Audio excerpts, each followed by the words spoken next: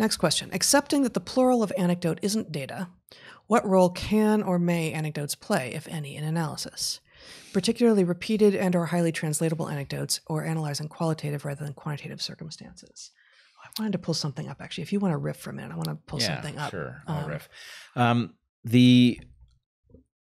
The sense of the danger of anecdotes is way overdrawn, and in some sense it is designed by the same people who are constantly wielding, the data is king, what do the data say, data-driven research, these sorts of things, which sound right.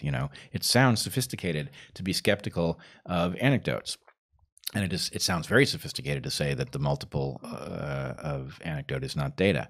On the other hand, first of all, in a complex system, when you do observation, you are observing anecdotes. That's how you get to a hypothesis that's worthy of test. And so let's just say if anecdote exists in the observational phase of scientific research, it's perfectly legitimate, and it just simply travels by a different name. So in any case, there are certain things that are deployed to keep a powerful group powerful, and this is one of them. So I would say correlation implies causation when it's preceded by a properly predictive hypothesis, despite what you've been told. And anecdote is a very important source of information about a system. It is not in and of itself a test of a hypothesis. Yep. Though it can be used as a spot check, right? You can have a hypothesis for some reason, and then you can check it against the anecdotes in your head and say, actually, I don't believe that hypothesis because I know 6 instances in which they would have gone a different way, each of which were anecdotes. You can falsify with anecdote. Yep. So what I wanted to say, I can't find the actual paper, but there's a reading that I used to give from Barbara Smuts, who was on my doctoral committee and one of the important researchers in baboon behavior, and specifically who focused on female baboon behavior. And in her book, Sex and Friendship in Baboons, she wrote a bit about basically the kinds of data that you take in the field. And so I just went looking into my behavioral methodology lectures that I would give to students before I sent them out to try to start to become animal behaviorists. And I don't find it there, but she has a sort of a taxonomy of course, the kind of thing that you can see over and over again between individuals and also keep track of the context in which you saw them are the things that we look for when we are going to apply statistical analysis to the data. But there are 2 other categories of things, and I just don't have it in my head, and I can't pull it up here. Some of which happen occasionally, but under such dissimilar circumstances that even though you might have 10 instances, you still can't apply statistics to them because you know that they're the same, but they're not the same enough. And then some of which you may actually just see once or twice. And so there is no expectation that you would actually be able to apply statistics. And therefore, you can, and if you can't apply statistics, we basically don't call it data, except that, and if it's only a 1-off or 2-off thing, we tend to call it anecdote. But over in trying to understand behavior land, over in animal behavior land, the rarest things are often the most explanatory and certainly the most exciting. So, we know that chimps sometimes wage war on one another because Jane Goodall saw it happen once over an extended period of days. But it's one, I think it was a fissioning group that then drew a line in the sand effectively and fighted with one another.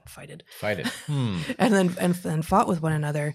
And similarly, you will find just other kinds of territorial takeovers or sexual takeovers or either between groups or the replacement of an alpha or defense by females by a usurping male against infanticide. These sorts of things happen rarely enough that you may not have enough for data. But once you see it, if you're out there trying to understand animals, you then have a very different model of what it is that's happening and what's driving them. It's the rare event that often is explanatory, and no, we can't plug it into stats, but it will be the thing that informs our understanding maybe more than, and today they've foraged again. Of course they did, right? Once upon a time, back before we became so stupid, we used to know this. right? You're not talking about us. No, Not so much. we are trying to opt out of stupid. It's sometimes a full-time job, but it used to be that natural history Yes. was understood to be a scientifically valid pursuit, and in fact, a very important one. And the fact is, the data-driven science people have, among other things, they've driven out theory and they've driven out natural history. So used to be, you saw something remarkable, like I once saw what I believe to be a woodpecker riding on the back of a crow. What? It was amazing. Where? In a deep lake in Sun Lakes, in eastern Washington. But in any case, right? I don't think you told me this. I also saw a moose there, right? Yeah, a they're moose not there. in the desert, right? So here's the thing: there used to be a thing called a natural history note, where you saw something, it was unmistakable what you saw, and you documented as much about what it was that you saw, and then you just simply reported it so that everybody would have the benefit of effectively having seen the same thing. Well, actually, I published one of these. With regard to, let's see, I could have done two. Which one did I publish? With regard to my frogs in Madagascar. At one point, I'm sitting there watching this marked population of I've tattooed them, so I know who all the individuals are. And I've got a couple of fights going on. I mean, they're very active, fascinating little poisonous frogs. And up from the leaf litter comes a boa and grabs one of the female frogs. I knew the frogs, so I knew this is a female. And all the talking in the landscape stops. All the males stop talking, and everyone kind of slinks off. And this boa kind of chews on the frog for 10, 15 minutes, spits it out. This frog then goes on to become a mother because I'm tracking her. She's tattooed. I know. I see her engage in courtship and lay an egg and feeds her tadpoles, and she ends up fine. And this boa is no longer around after that day. Learned its lesson, but that's one time. Yeah, right? That's one time. I've got one anecdote. It's fascinating, but it is actually a natural history note in, I don't know, Herpetologica, Journal of Herpetology, something. Yep. So these things do still exist, but they're rarer and rarer. They're rarer, and they're not looked at with the same kind of reverence that a database paper is. But from the point of view of actually understanding nature, man, give me a natural historian who knows what they're doing any day, right? Yeah. These people have understood something deep, and it's Dan Jansen, the famous tropical biologist, who once said, a biologist dies with 90% of what he knows, right? Takes it to the grave. And this is unfortunate because in some sense, what a biologist accumulates over, or a naturalist accumulates over a lifetime of watching creatures is really very valuable stuff. And it's just impossible to record all of the things that you've come to understand by all of the anecdotes you've encountered. Absolutely. I mean, it's actually